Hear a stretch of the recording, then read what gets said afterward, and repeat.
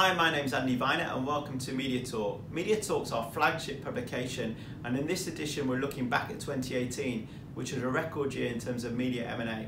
So in terms of global deals, the deal values in 2018 were over 120 billion, and that was dominated by a few large global deals such as Comcast's 30 billion deal for Sky.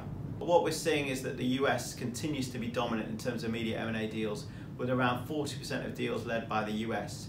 What's an increasing trend is the number of deals being done in the emerging markets. We're seeing South Korea, Japan and India particularly showing good signs of strong growth in media and M&A deals. So on the domestic side, the UK's held its own, a very small 1% decline in terms of media M&A, basically due to the backdrop around Brexit, political and economic uncertainty. But what we've seen is the weakening pound attracting overseas buyers, particularly from the US, taking advantage of the exchange rate conditions.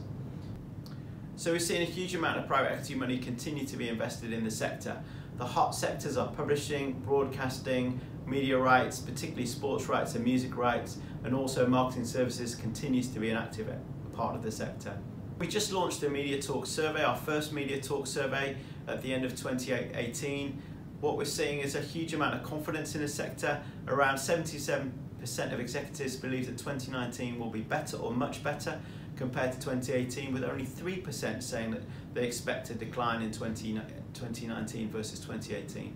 Looking ahead, over 50% of the executives that we surveyed expect that media M&A will be a key source of growth strategy for next year, and I expect 2019 to continue to show excellent growth in the media sector, and I'm really excited and looking forward to the year ahead.